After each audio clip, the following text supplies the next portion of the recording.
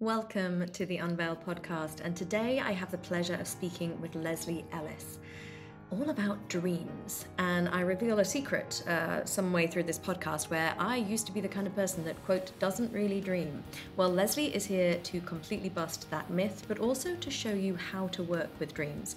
We have a brilliant conversation all about the psychology and the theories and the background of dream analysis work. And we really dig into the weeds of Leslie's work and how she encourages people to work with their dream as effective content for their daily life. Well, who is Dr. Leslie Ellis? Leslie Ellis, PhD, RCC, is a registered clinical counsellor, teacher and author who lives and works in beautiful Deep Cove, British Columbia. Leslie has in-depth specialized training in focusing-oriented therapy and is expert in its use for treatment of trauma. A specialist in somatic approaches to therapy, Leslie has studied somatic experiencing, the Hakomi method, and soma yoga. She has developed a method of embodied experiential dreamwork which combines focusing with Jungian active imagination techniques. And we explore both of those things during this podcast. We talk about what focusing and what the focusing method is, and we also speak about Jungian imagination techniques.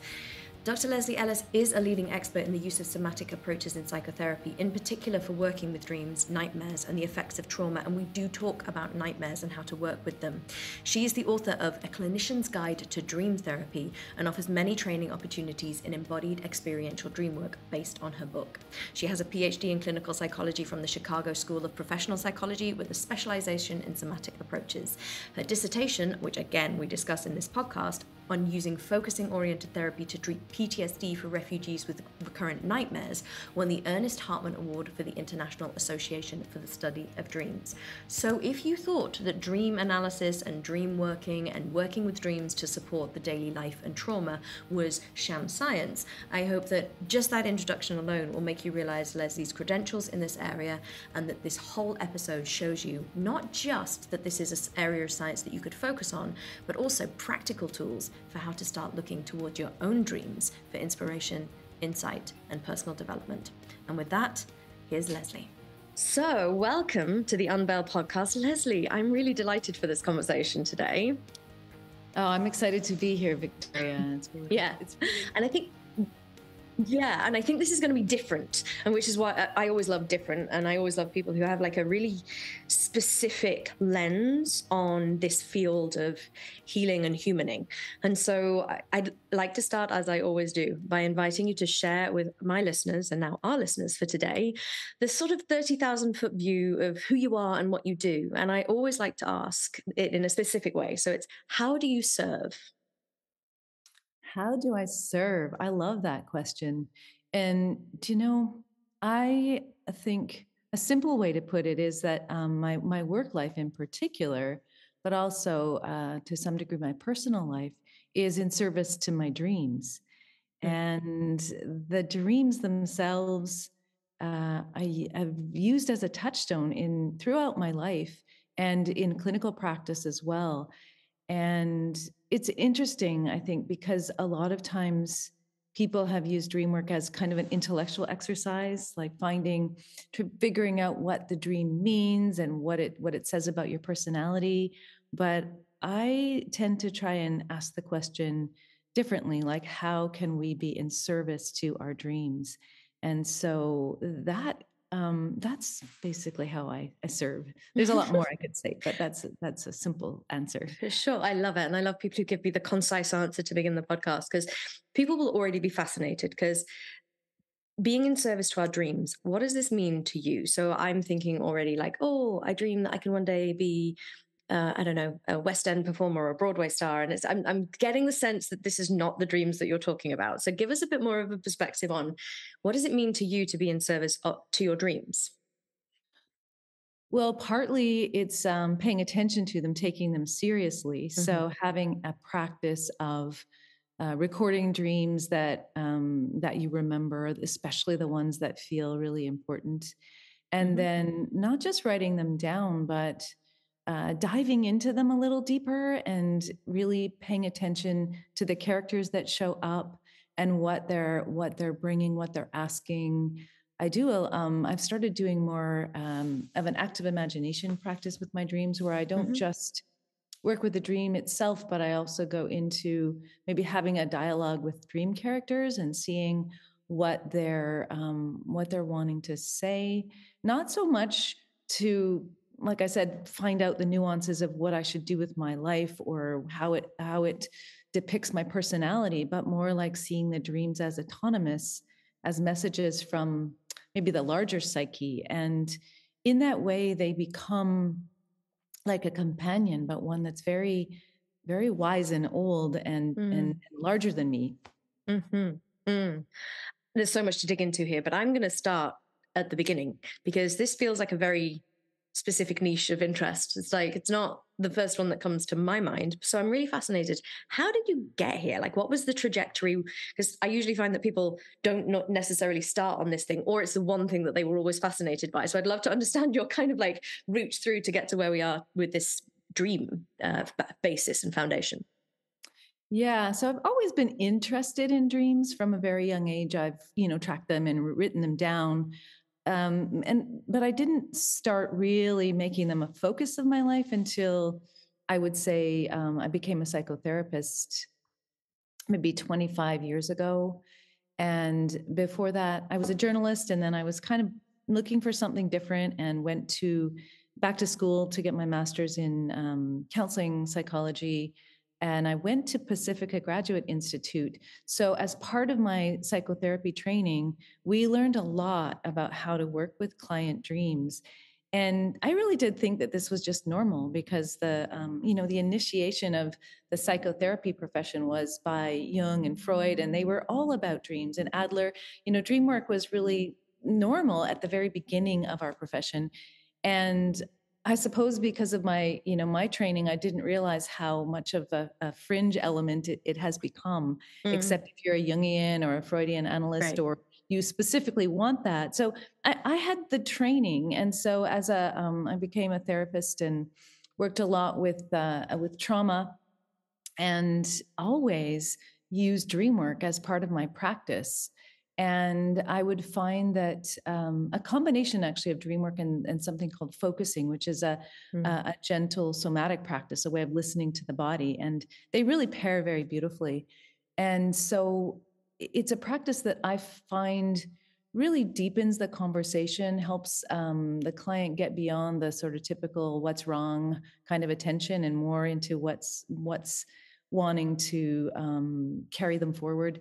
It's a very different approach. I found out. I didn't realize it when I first Mm. started. It was a long time ago, and it wasn't.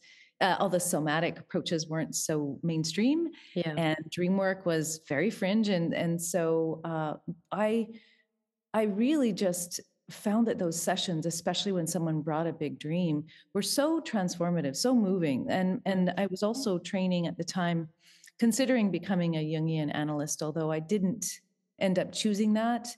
I was doing my own dream work, and for years I was, writing down my dreams, drawing my dreams, taking them to my therapist. And some of my most profound personal sessions were based on dreams. Mm. And so later on, I'll try to make this short, but later on, I just decided, I was looking for some more training. So I went back to school and got my doctorate.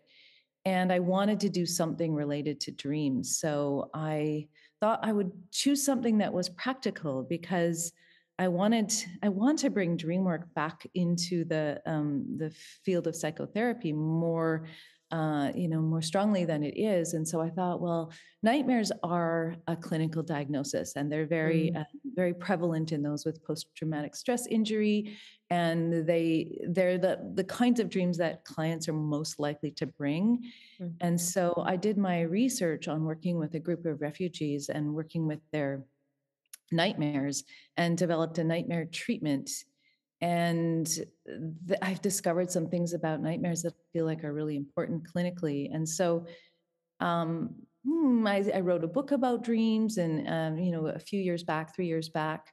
And now instead of working with clients, I have very few clients, just a small handful that I still see, but mostly I teach therapists how to work with dreams. So I'm taking this incredible avenue for therapy and trying to give that to therapists who want it, who don't have the knowledge and feel like they're missing it, to fill the gap, basically. I love that. Okay.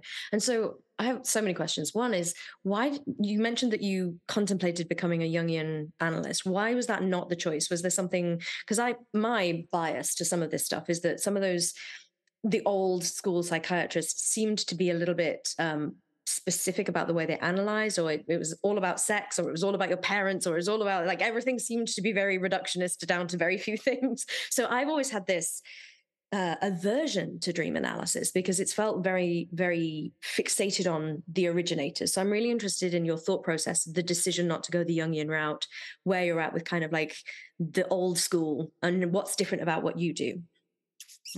Yeah, that's a good question. Big question. So yeah, you're referring to the Freudian idea, like of everything being symbolic of something sexual, Yeah. or having the dream symbols be kind of preset, and in Jungian psychology as well, there's a lot of preset symbology, and Yeah.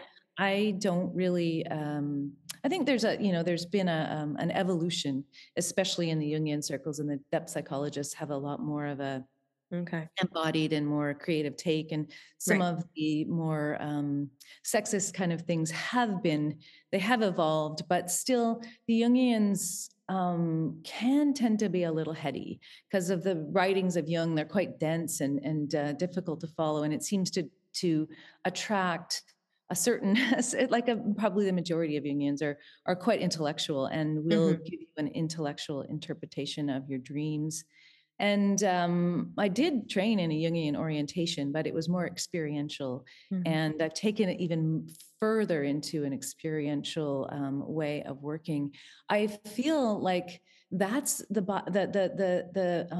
bias that you have is a very commonly held one. That Mm-hmm. dream work is this intellectual, antiquated, difficult approach that really isn't relevant today, and that you have to have all this specialized training, and that Yeah. you're going to tell someone what their dream means, and it isn't going to land with them, or isn't a very sort of modern day way to practice. Mm-hmm. And it's true of those old methods. And so it isn't why I rejected becoming a Jungian analyst. It was partly um, logistical, because there wasn't really an analytic training in Vancouver where I was living. I would have had to travel to Toronto, and um, yeah. And then at the end of the day, I thought what I end up with that much effort may not be what I want. I wanted to teach at a university at first, and so I thought a doctorate would be more of a practical.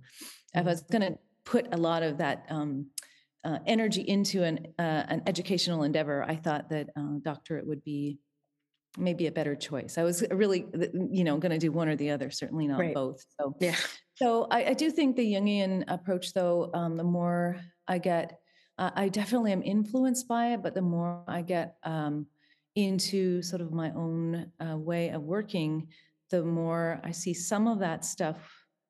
The ideas that dreams have prescribed meanings, that your opposite gender characters in your dream are your anima or your animus, and black represents the shadow, and all of this prescribed symbology. I don't really think it always fits. I don't like dream dictionaries for that reason as well. I think Mm-hmm. our symbols are very unique to us, Mm-hmm.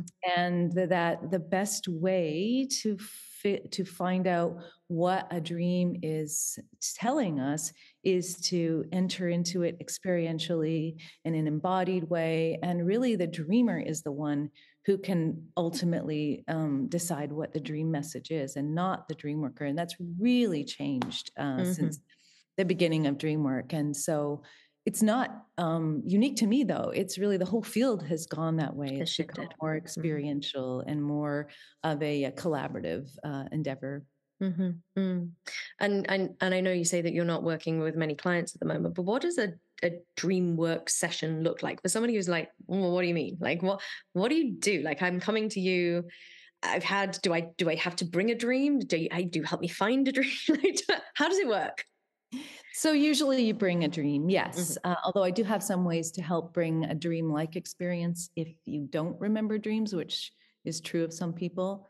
But typically, yeah, people will come and go, well, I had this dream. And I always tell my clients when I first see them that I work with dreams and invite them. And so even though a lot of people will say, "Oh, I don't remember my dreams at all," when I say, dreams are welcome here, it's interesting how many of them will suddenly have a dream or something that'll come to them. Mm-hmm. Um, and I usually ask them to write it down, because so much of our dream details get lost when we don't write them down. So I Yeah. suggest, when you first wake up, before you move your body, before you do anything else, you might think that you're not going to forget what you just dreamt, but it so easily slips away. So Mm-hmm. I invite people to, write down everything they can remember about their dreams immediately and bring that. And then I just, first of all, just get them to tell me the dream, starting with they might want to read it out loud to me to jog their memory. Yeah. And then I ask them to put the book down and go back into the dream as if they are experiencing it. So from first person, present tense, walking through the dream and letting the details and the environment of the dream come back to life.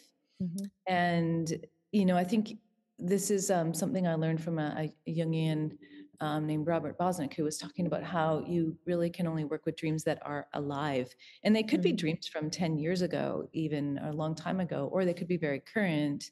But the idea is that you need to still be able to go into the dream and see it and feel it. And it needs to still have some connection, not just words on a page that you don't have a relationship with, but something that you can feel into. And so I invite people to just tell the dream slowly and feel into it. And if new things come up that they didn't remember, to tell me those too, because oftentimes when you walk back into a dream experientially, there's details there that you didn't write down, or that you just remember as you're working with it. And so I start with that, really just getting the person immersed in the dream. Mm-hmm.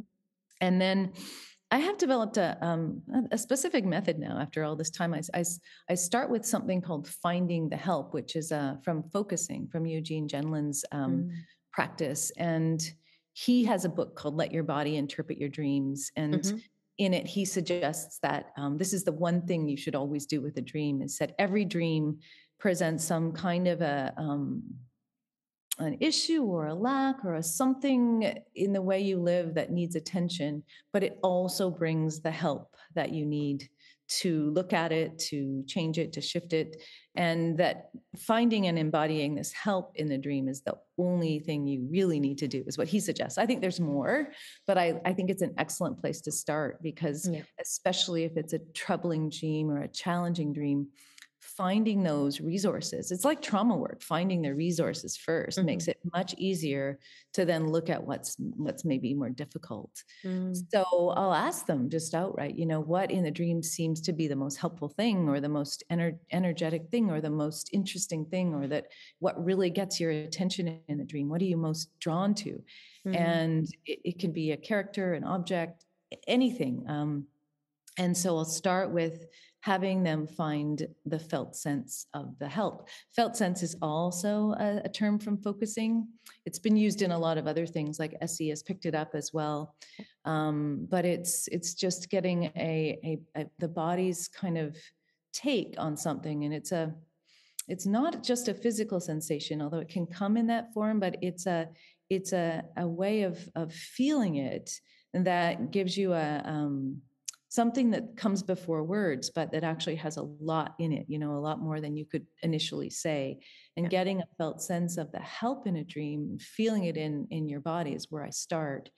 And that, is a practice I just started to do later in my work with dreams. I started off just with my Jungian training, doing it the way I was taught. But when I decided to incorporate this part, it really made the dream work shift into something so much more constructive. So I start with that, finding the help. And then from there, it really can go in many different ways. It kind of depends on what the dream brings. And so it's not so formulaic, but I would say that once a person feels bolstered by the help, then we can go and start to explore, maybe chronologically or maybe systematically, the things in the dream that seem important to pay attention to. And we go into them by, again, experientially, by walking right into the dream, having conversations with dream characters, becoming dream elements, this Gestalt idea of Mm-hmm. if you're, you have this very striking object or animal in the dream that seems mysterious, I suggest they become that. Imagine they're, coming from that subjectivity and seeing what that's like. Mm-hmm. And there's like very many ways to enter into the dream experience and to really let the dream kind of work on the dreamer versus the dreamer working on the dream. The dream kind of comes into them. And yeah, it's hard to know. I can't describe it much more specifically than that because it so much depends on the actual dream itself and the dreamer. Mm-hmm. Which I love. And I love that it feels so non-prescriptive, because I think when I got into this work a very long time ago, we had those dream dictionaries. Like, if you're running, it means X, Y, Z. If you're falling, it means X, Y, Z. If like, it's always the same thing. And it either doesn't translate, or it feels like, well, yeah, but that was the underlying thing, but there's so many details.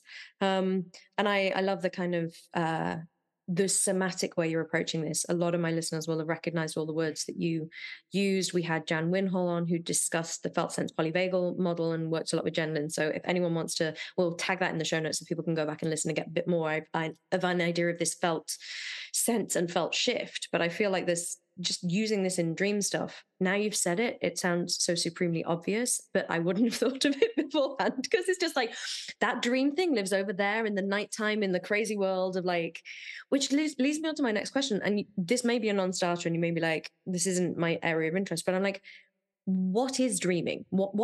How is dreaming stimulated in your opinion? And you can give me the kind of weird explanation or a science explanation. It's like, what's happening in our brains when we're dreaming?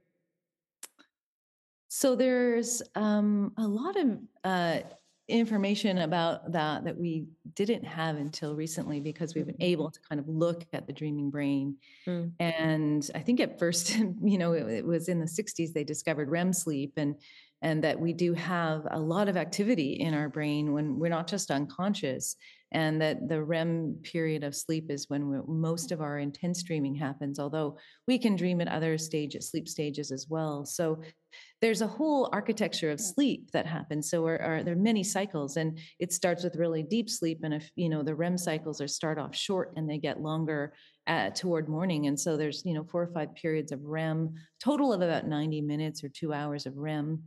And, dream workers and dreamers are mostly interested in the REM period of sleep, because that's where the most interesting dreaming happens. I mean, we do have non-REM dreams that are kind of a little more basic. And each of the sleep stages has different functions, and that's a whole nother topic. That's a whole nother podcast. Yeah, exactly. But so in REM, what's really interesting is that what happens in your brain is that your prefrontal cortex, your thinking brain, your executive functioning is pretty damped down, almost completely shut down. Unless you're able to become lucid, and then there's a little bit more activity. But most dreamers are, the prefrontal cortex is not really online, which is why I think in our dreams, the dream ego is often lost and confused, and we can't, make our appointments. We can't get to the airport. We can't, because our logical functioning is really not available.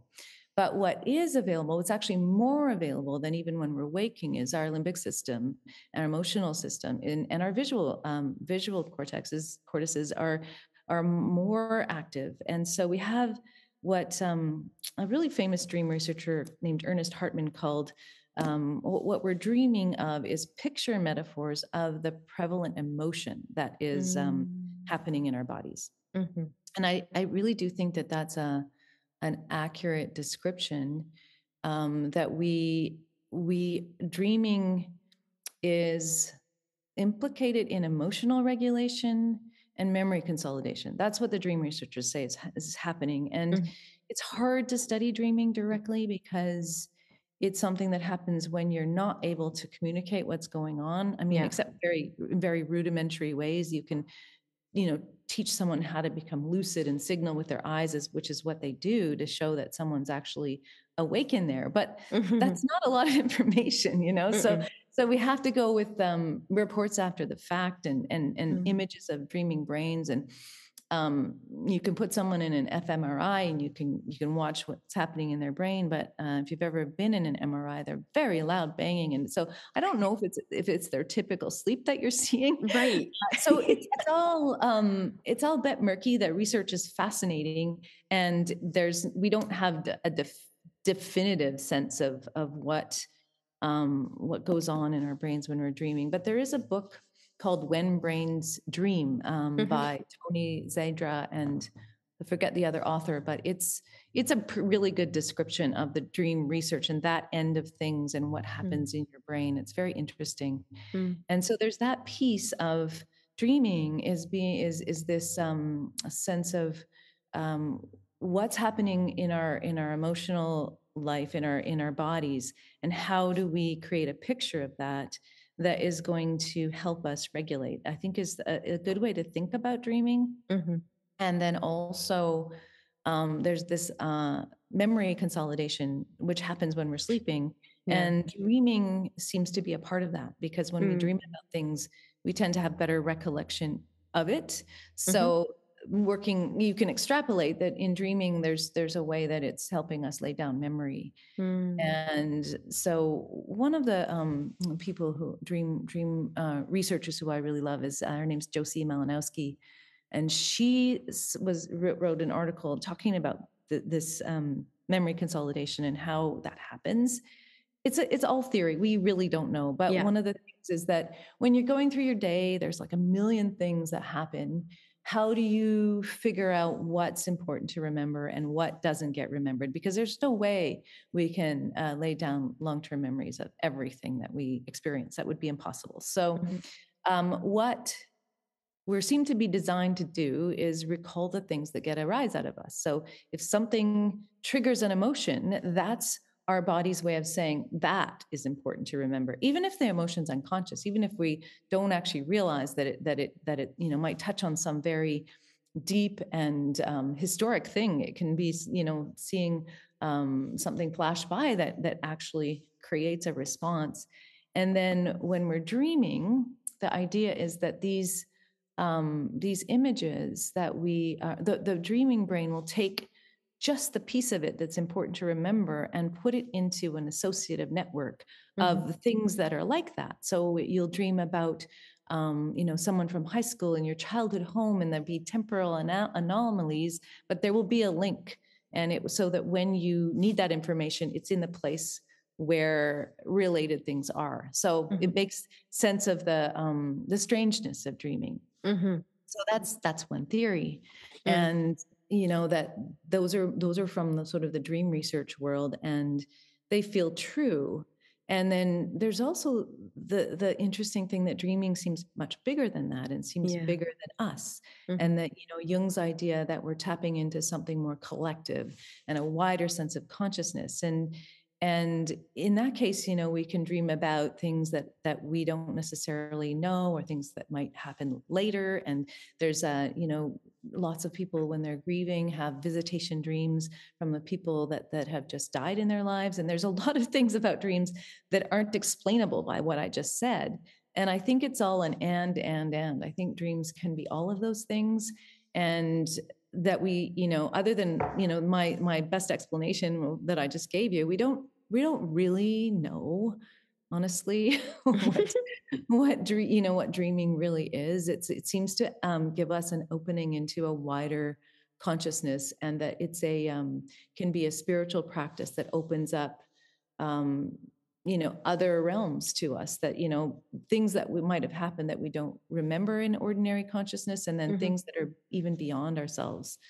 So there's a lot, really. I think happens. And so would it be fair to say that the dream work that you and the practitioners that you train are kind of doing is focusing on that limbic element, that emotional storage, that kind of like it's giving us, it's a rich source of information for what's really real for us emotionally and somatically. So it's actually something that we can use as a vehicle of like personal evolution and emotional processing, I guess. Would that be a true statement? That is definitely an aspect of it. It really depends on what the people who I train are they're kind of a mixed bunch. There's a mostly therapists. It's aimed at clinicians and at enabling them to use dream work in their practice in a really constructive and sort of client-centered way. But there's also spiritual directors that come to my Mm. courses, and then just sort of interested dreamers. And so some people use it as a spiritual practice. Some use it for helping others, become more into this larger self. It's mainly aimed at clinicians, though. I would say it's Mm. just not limited to that. And in a clinical practice, what I find with working with dreams is that when clients bring dreams, they usually are what's most salient. They are pictures of what's most salient, and they bring the conversation into a much greater depth immediately. There's an Right. intimacy and depth that comes with dream material Mm. that is really profound, and especially for those sessions or those clients that tend to go around in circles and talk about the same types of problems. Mm-hmm. The dreams can bring something new and something that points forward or creates a level of honesty and depth that isn't usually there. So I find Mm. them extremely helpful for people who are stuck, Mm-hmm. and they're also a really beautiful way to work with trauma memory and trauma in the body, because the dreams will picture it often in a way that's not a direct replication of the trauma, although sometimes it does that as well.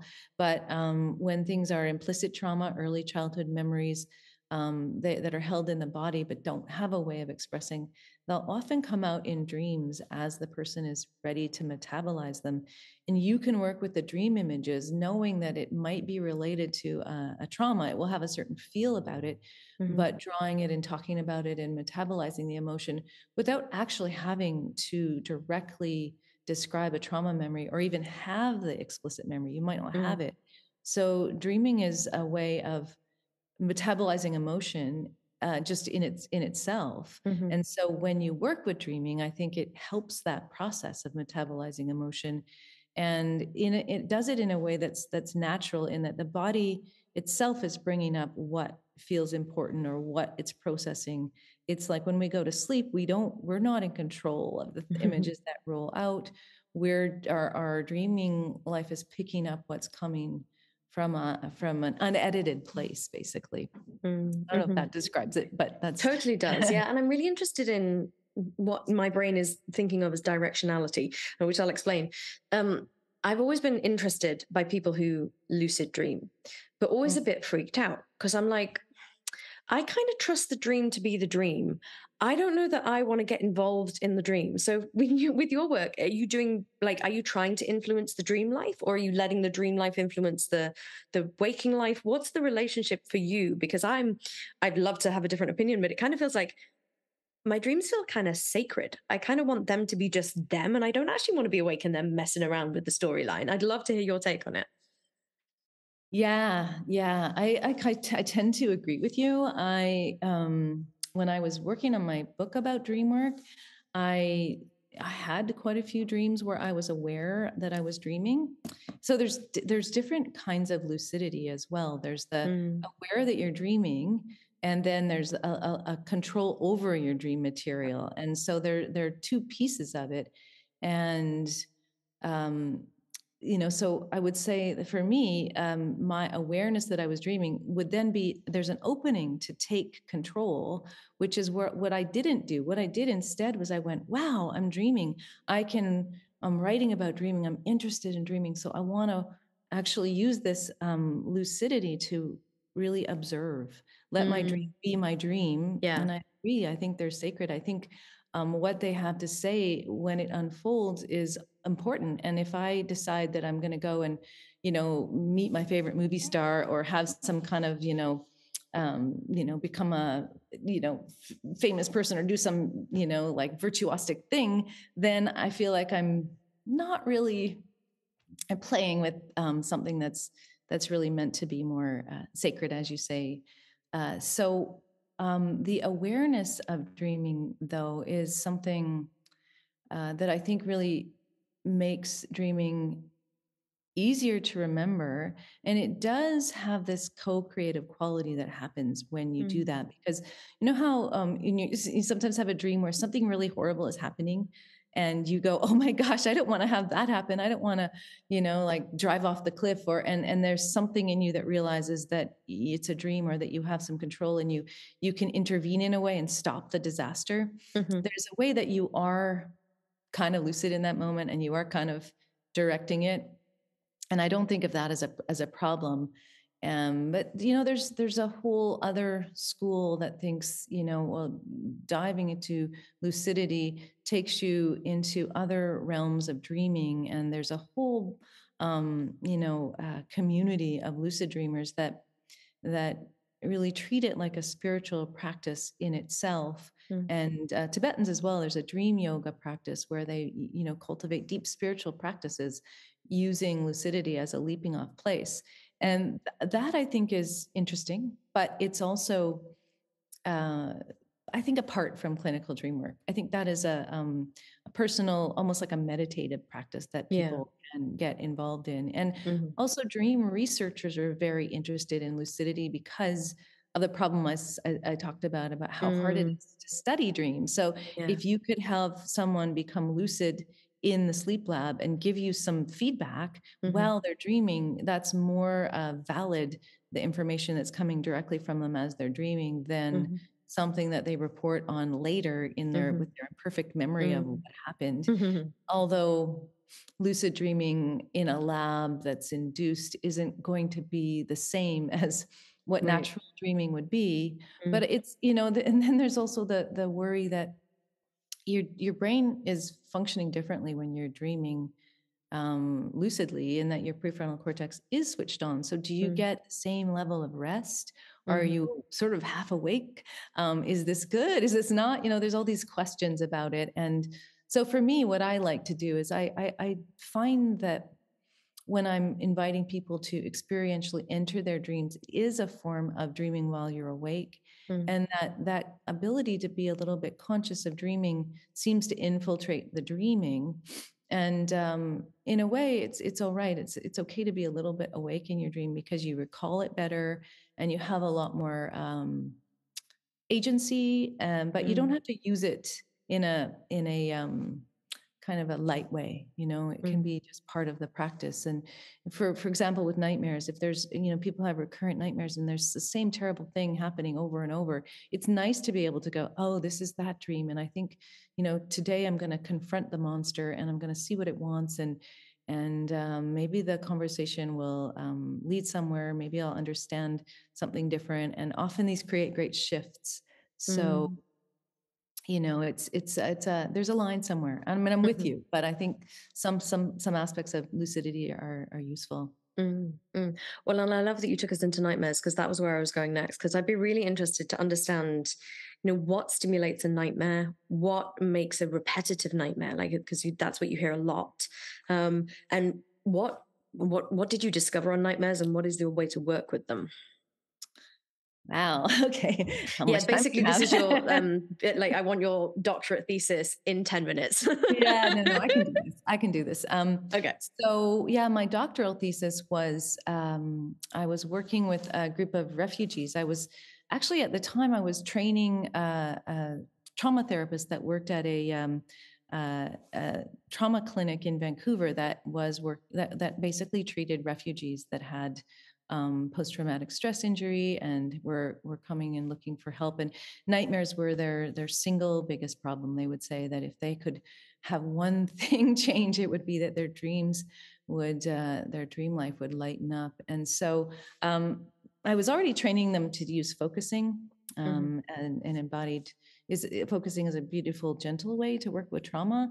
Mm. And so I asked if I could do my research, my doctoral research there, and they said yes. And I trained their clinicians to work with nightmares in the way that I described, basically by starting with uh, a little bit different. In nightmares, I would start with getting into a calm place, using focusing, clearing a space to start with a calm body, because how we experience things is a lot depends on the state we're in. Our state, Mm. our mood and our experiences are state dependent, and you as an SE practitioner would be well aware of this. So getting calm and then bringing in the nightmare and allowing it to dream forward. So what happens in nightmares is typically in recurrent nightmares is that the dream will get to a certain place. It's sort of the most terrifying place, and it will wake the dreamer up. This is the definition of a nightmare. Mm. And in people with post-traumatic stress, the nightmare, the recurrent nightmare is really one of their biggest problems because it wreaks havoc on their sleep and their mood. And so allowing the dream, once they're like in a calm place, find some resource, find some help, whether it's in the dream or whether you need to instill a sense of resourcing, and then allowing the dream to carry forward.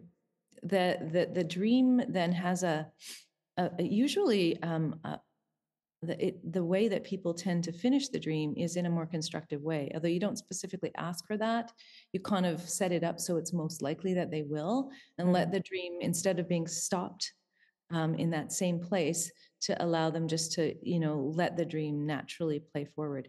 And this idea it's called rescripting now. It's become the most most common element in current nightmare treatment. It was an idea that I took from Jung in Dreaming the Dream Onward, this active imagination process. But unbeknownst to me, at the same time, there was this technique called imagery rehearsal therapy, which is a cognitive behavioral intervention, but asks people to basically finish the dream, write down a new ending.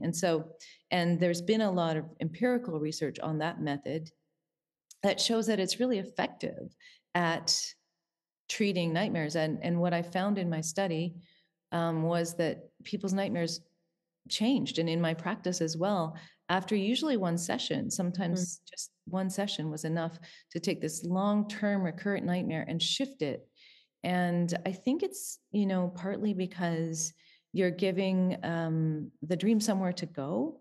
Yeah. And you're helping someone instill a sense of calm into the process, some mastery. But what happens, I think, and I published a paper on this. My doctoral research became an article that was published, and so you can look it up, and you probably put the links or something. Yeah, we'll do just that. Yeah. Yeah. So what it does, I think, is that what happens is that when we have a recurrent nightmare, there's a way that our body gets really activated. The stress and the fear surge through our bodies and enough to wake us up. And then we remember it, and we wake up in this like heart pounding, cold sweat, all those classic fear responses. And when we invite someone to imagine the dream forward, I think that what happens is that the physiological response, the nervous system response, is not as strong, and the dream carries forward. Kind of, we've seeded an ending, we've given it somewhere to go. And when the dream carries forward and doesn't create a huge surge that wakes the person up, they may have been having that dream, but they won't remember. So they'll basically tell me the dream is gone. It might not be gone. It might still be.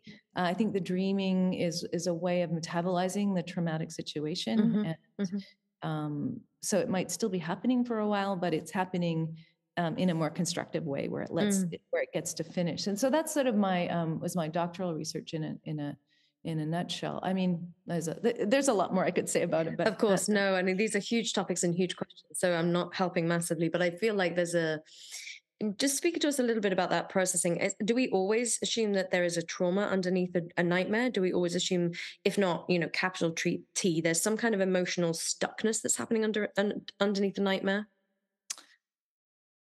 Well, yeah, I think so. I think that's a simple way to say it. I recently did this article on nightmares and the nervous system, and on looking at who has nightmares and what tends to be the kind of precursors to nightmares. And in nightmare terminology and research, there's the traumatic nightmares, and then there's what they call the idiopathic nightmares, which are idiopathic, meaning we don't really know where they're coming from. And so the trauma nightmares are usually obvious in that they have some elements that are similar to the actual trauma. Sure. And what to know about that is the closer your nightmare is to the actual trauma event, the less metabolized it is. And so when dreams exactly replicate a trauma, Yeah. that's sort of the classic post-traumatic dream. Yeah. That's a sign that it's just not shifting and it doesn't change in their memory. And so when you work with a dream in the way I describe, and I have a lot more detail about the protocol in my most recent article about how to work with the nightmare. Mm-hmm. When you do that, what happens is the dreams start to change. Yeah. They start to shift, and then you know that you're doing something. And it's actually a really clear sense that the dreams are shifting. It means the way the body's holding the trauma is shifting, and dreams are not something that you can actively control. So you know that it's an authentic shift, and Sure. and then, so it's a really kind of a nice way to work with the trauma and to get some clear indication that it's helping. Yeah. And so what I think is that the nightmares, the trauma nightmares, it's clear what the source is. The idiopathic nightmares, I did a lot of research into looking at who has nightmares as children, who has nightmares as adults. And I do think they're all trauma related, because what doesn't get included in those questionnaires about your trauma history are things that are traumatic but aren't necessarily viewed as such. Early childhood trauma isn't always recalled, it's more implicit. The things that are traumatic to a small child may not look traumatic to someone in their life. That could be like maternal separation, like mom gets sick and has to go in hospital for a few weeks, and as a very little one you think she's gone for good and it's a deep trauma, but it wouldn't be labeled as such. Or their pet dies, or something that really devastates a small child could lead to nightmares, could lead to a sense of the nervous system being anxiety and activation that causes nightmares, that isn't just labeled as trauma. But I do feel like the physiology of nightmares it's a fear response. It is an anxiety. It comes with an activation, and that's something that I really looked at in my most recent article. It's called Solving the Nightmare Mystery, because what I'm looking at is, the current nightmare treatments are they're being studied in different ways, and they could definitely use more research, but some of them work, some of them don't. We don't necessarily know everything about why they're working or what particular pieces of the therapy are working. So I was thinking, because I have been interested in the polyvagal theory and the nervous system, that the nervous system is implicated in these nightmares, and that if you see it that way, then you can use some of the polyvagal theory ideas to calm the nervous system. And when you do that, the nightmares will be reduced. And that seems to be the case. It's early days, but I in all the nightmare literature, I didn't see anybody refer to polyvagal theory. So I just decided that it really is something that probably is relevant, and there is evidence of it, but it's piecemeal at this point. So I just thought I'd put it out there as a starting place. And part of the reason I got interested, believe it or not, is because I was the editor of Jan Winhall's book, the Felt Sense Polyvagal Model. So I knew I'd heard the name. When you do this thing, it's just like this has come across my horizon before. There we go. I combed through that book manuscript many, many times and worked with her on it. So it was really it was really top of mind for me. And the application to nightmares seems really evident. And what I discovered in that is, looked at the adverse childhood experiences studies, and looked at how really childhood trauma is very common. And so the idiopathic nightmares that they say are just kind of maybe based on your personality type or certain traits or sensitivities, that may well be true, but how is it that a person gets a sensitive nervous Yeah. system? Yeah. Probably, I think it's early adversity. And Yeah.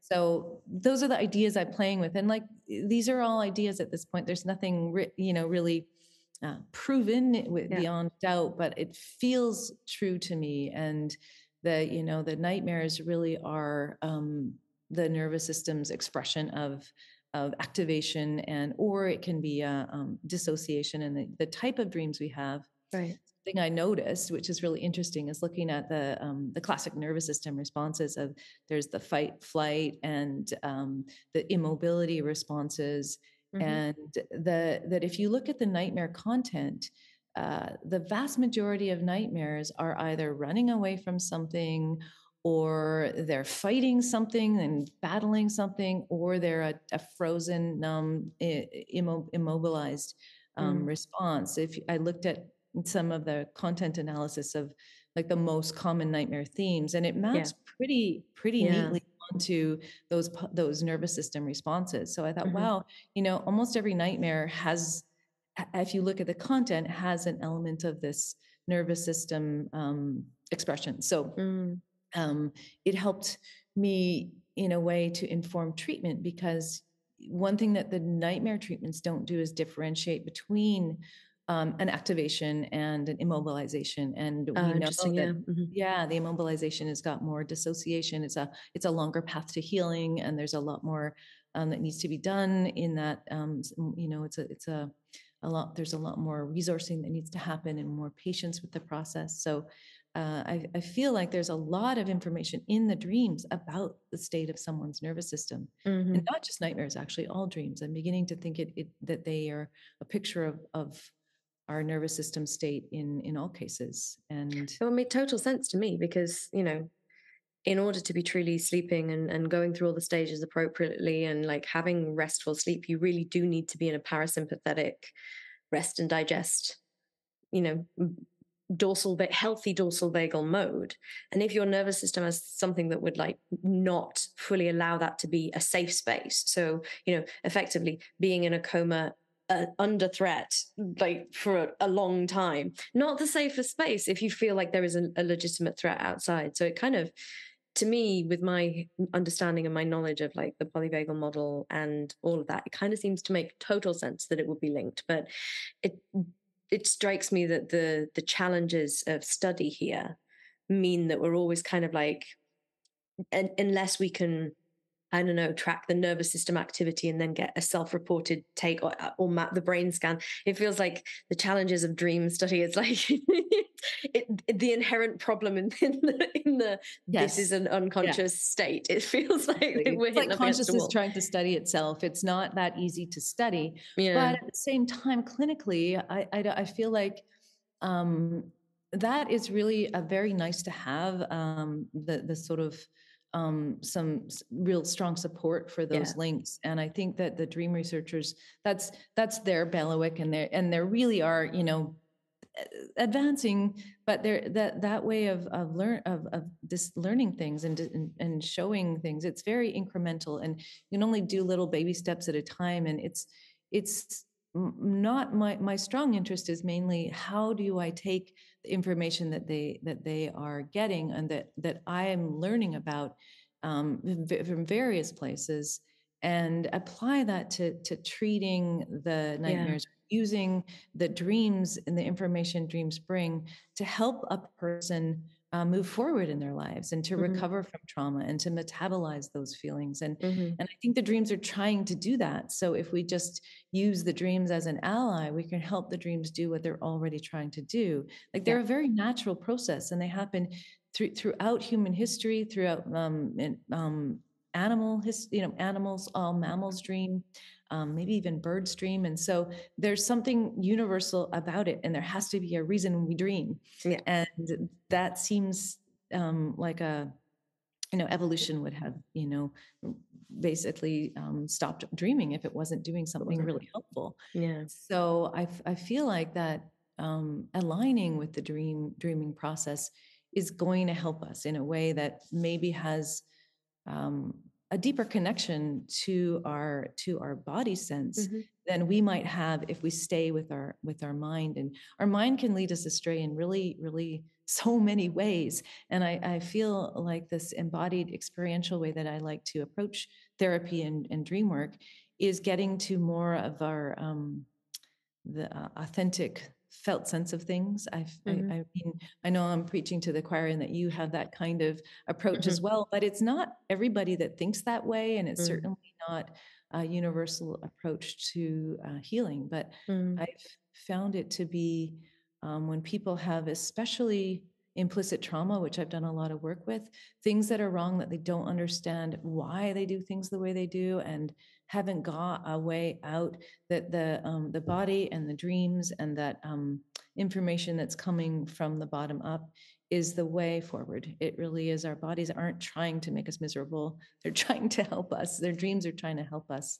So it's about aligning with that and teaching, I think, clinicians and dreamers as well to turn toward dreaming, not be afraid of it, but really think about um, what it's bringing, to go back to the beginning, to be in service to the dream. The dream is um, got an odd way of presenting things, so it can feel nonsensical and it can feel scary. But what I've found is if you turn toward a dream image and really just with curiosity and respect and with a sort of equanimity, without immediately judging it to be good or bad, that the things that unfold are profound for people. There's such a richness, and it taps into not just the embodied state, but our imaginative state. And so it gives us a wider field to play in mm, than the mm. typical, oh, here's the problem, what's the answer? That Right. boxes you in, and Yeah. this opens things up. Mm. So I know that my listeners will be thinking, I don't dream. So what about the people who have been sitting through this thinking, but I don't dream, I don't have nightmares? What's happening for those people? I'm sure you're going to say what everyone says to them, which is you do dream, you just don't remember it. How do we develop a better relationship if we are the non-dreamer, or if we're the I dream once in a blue moon, but I don't? How do we change that reality to be able to develop a relationships with our dreaming world? So yeah, I get that asked question asked a lot, and yes, Hmm. everybody dreams probably about 90 minutes or more per night, like a Hmm. feature film, basically. Right. And so the way the REM cycles work is they're longer and longer toward morning. So Mm. when you wake up in the morning, you'll have just had your longest chunk of dreaming. So if you want to remember your dreams, the best time to remember them or to catch a dream is right when you first wake up. There will Mhm. be dream material there. So how you wake up can really impact whether you remember a dream or not. So if you just leap out of bed and your mind immediately gets busy onto what you're doing, the dream that was there will disappear. Mhm. So I suggest starting by when you first wake up, just lying really still and just seeing, is there any dream material here? And there might be just wispy images at first. If you're not used to remembering your dreams, it might be something that you catch that doesn't feel very substantial. But what I would suggest is to, before you move, is lie there and let your mind, imprint it. Imagine it 2 or 3 times. Don't assume you're going to remember, because it's so easy. It's at the edge of the sort of what's conscious and what's implicit, and it's really easy for that stuff to slip back underground. So I would say, just, even if it's just a wispy image, just notice, okay, there's a girl on a swing or whatever it is. And I suggest 3 times you walk through whatever it is that you have in your image there, because dreaming is not laid down in explicit memory. And so what you're doing is transferring it to your explicit memory. We don't recall what we dream. We recall the things that we're first waking up or first falling asleep, when there's a crossover and you can still recall. But when we're actually in deep dreaming, unless we're lucid, the tape recorder is not on. So you're trying to catch them in this in-between state. So, Mhm. and then I would say also set an intention, like get a notebook by your bed. Go, I'm going to remember my dreams. You might want to even have a practice before you go to sleep, an incubation process they call it, where you go, okay, I'm going to remember my dreams tonight, I'm going to have some good dreams, and set that intention, write down whatever you can remember, pay attention to your dreams. I noticed that the more you do that, the more the dream recollection will come. Napping is also a very good way to catch dreams, because you don't get into you don't go into that deep sleep. You go more into, especially if you're sleep deprived, you'll go right into REM, and they're kind of easier to catch. And there's this sort of in between state you're trying to cultivate. So even like daydreaming, if you don't have dream recall when you're sleeping, even just to let yourself have a reverie that's non-directed, like like a meditative kind of place. And I start all my classes with this kind of practice where we'll go into a focusing exercise where we clear space, just go into our internal space and clear it. And then I'll just ask them to imagine that it's just an empty space or an open field or something, and let something come, let an image come, invite an image to come, and then really just pay attention to what comes, and don't prejudge it or assume that you want a better image. I don't want that mouse, I'd rather have an eagle. Or just go, like, let an image come onto that field, and you can treat that material, the daydream material, not sort of active fantasizing, but daydream material is very like a dream. It's not really coming from a different place. So sometimes if people don't have night dreams, I ask them to use daydreams, and you can get a similar kind of information from them. Great. I love this. Awesome. So you've mentioned it a few times, and you mentioned it then in terms of your classes. Tell us a little bit about the course that you offer for these people. You mentioned that it's not just for clinicians, but what does it kind of look like? How long is it? What's the journey through your course? So it takes well, it's been a year long, although I'm starting a new cohort just started, but I'm starting the next one in September, and I've changed it a little bit. There's a couple of options. There's like a 6-month course with the class meets every month, and each session is like a Zoom session of 2.5 hours where I talk about a dreamwork practice, the kinds of things I've been talking about, but just in more detail. And then we'll actually work with a dream. And in between sessions, I've got a whole I've got a book that really follows the dream course material pretty closely, and then a bunch of recorded material. So I do all the lecture kind of on a recording, so that we don't use our class time for the sort of didactic information. During the class time, it's all experiential. We do some daydream work, and then I'll demonstrate dream work, and I'll teach group dream work. And so we meet and kind of play with these ideas, and I sort of do it in a logical order so that people can start working with each other. I pair people up with a partner or a triad, and then between sessions they can practice with each other. And I start with the initial sort of skills and slowly get deeper and deeper into it, so that by the end people feel pretty comfortable working with client dreams or working with their own dreams or each other's dreams. And and it's small classes. I basically, my limit is who I can see on a Zoom screen. So I don't have 500 people. I just want like 20 people, so that the class is intimate enough that people feel comfortable dream sharing. And so I can see everyone. I don't want to teach people and not have a relationship. So I really keep my classes in a manageable size. And it's really, by the end of it, I've had people come from different schools of dream work who have been a lot of people come with dream work training where they're no dream work training, or training where they're like really treating the dream as an intellectual exercise, and have an approach where they're looking at the symbology, and there's a more of a heady approach, and they seem to all kind of come around by it takes a while. It's not something you could teach in a month or two, but they start to really feel into how the dream is an experiential journey and how valuable that is, and start to be more relaxed and allowing the dream just to unfold and not have it all figured out. And so it's really enjoyable, honestly, the dream sessions. And I have a dream group in between, and some other sort of activities people can join in, like a dream sketch group my colleague runs. And so lots of ways to dive into the dreams, but the main thing is the yeah, the monthly meeting, and then Mm-hmm. a bunch of stuff around it.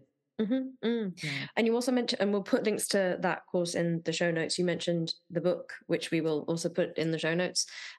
You deliver masterclasses and sort of free things that people can get a taste, don't you? Yes, because so a number of people have said, well, before I commit to a full year of training, I want a sense of how you teach and, a little bit about this. And so I've started doing about once a month or so, 90-minute webinars where I'll pick an aspect of dream work, like finding the help in a dream or entering a dream character.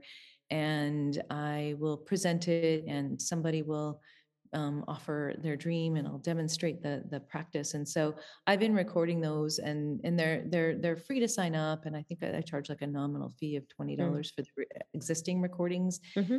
And so I've done a couple now. I've got another one. It'll be this coming week, which will be before, it'll be Before we before release. that. Before this was released. But I'm going to keep doing them because they're so well received. I get lots and lots of people at them and lots of good feedback. So that's a really good way to kind of dip a toe in, is to just have a listen to those, even starting probably most logically starting at the first one, and then listening to them, or just joining in where we are. Right. Yeah. Well, I'll make sure the link to the historic masterclasses is also in the show notes, because I think that if this kind of thing grabs people, it's really, they want this taste, they want to understand, and to like get a taste of how you teach would be great. So I will make sure that that's available. Is there anything else that I need to ask you that I haven't asked you today? I just want to, before you answer that question, I just want to say, like, I class myself as someone who very rarely remembers her dreams. Like, dreams is not a thing that I have a relationship with. And I'm kind of, I think in part, there's that bias of like, oh, well, even if I did remember, I'd just go to some textbook and like work out the symbology of this. It's never been a thing that I kind of wanted to do. But today I'm kind of really inspired, because you just made me realize that it's very linked to what I already do with all of the somatics and all of the polyvagal stuff and so it's like, I'm going to go and get that book and put it by my bed and make sure that I wake up in the morning and like really feel into it. So thank you. I have deeply personally valued you sharing all of this today. Is there anything else you would like to share with my listeners before we close for today?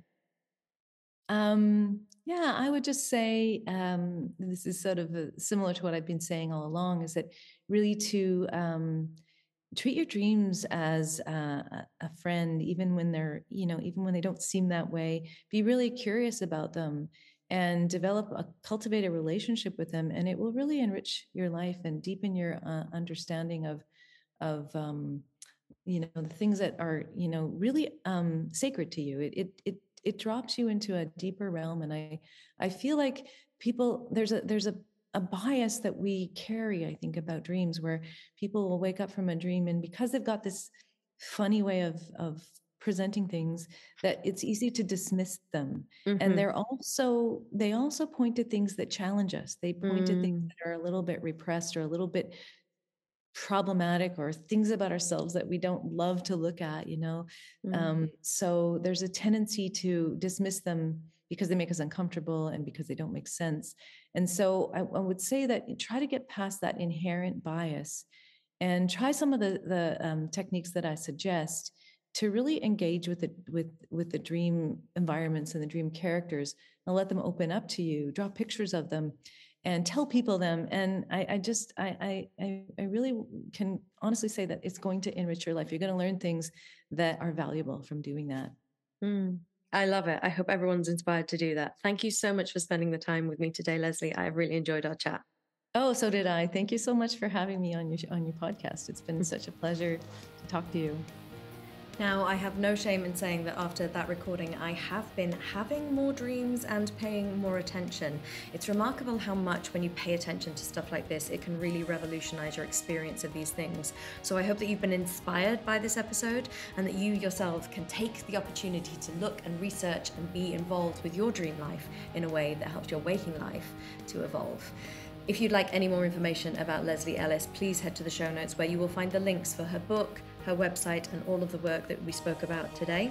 And with that, all that's left to say is thank you for joining me on the Unveiled podcast, and we will see you again next week.